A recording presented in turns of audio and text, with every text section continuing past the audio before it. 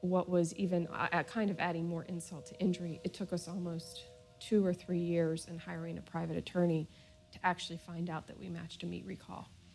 On August 1st, my son was already in the hospital. They did an E. coli test at the plant that was positive. They didn't end up recalling that meat until August 27th, 16 days after he died. If we have some more hearings, which I'm sure we will, I'd love to have you come and testify.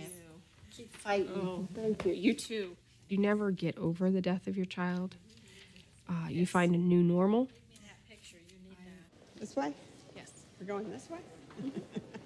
We put faith in our government to protect us, and we're not being protected at a most basic level.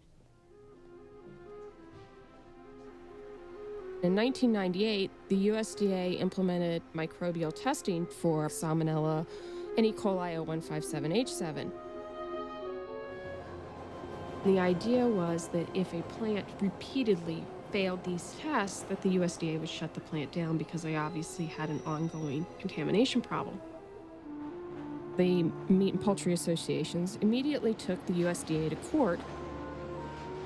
The courts basically said the USDA didn't have the authority to shut down the plants. What it meant was that, you could have a pound of meat or poultry products that is a petri dish of salmonella, and the USDA really can't do anything about it.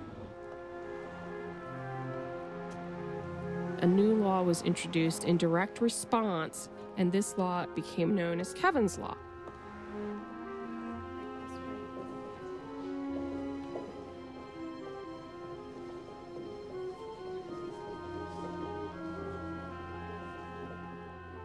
It seems like such a clear-cut, common sense type thing. Everything's going. Fine. We've been working for 6 years, and it still hasn't passed. I sense that there may be an opportunity, an enhanced opportunity to get this signed into law this time. I think from the standpoint of the consumer, a lot of people would support the idea of paying a little more if they could be guaranteed, a higher standard of safety. Yeah.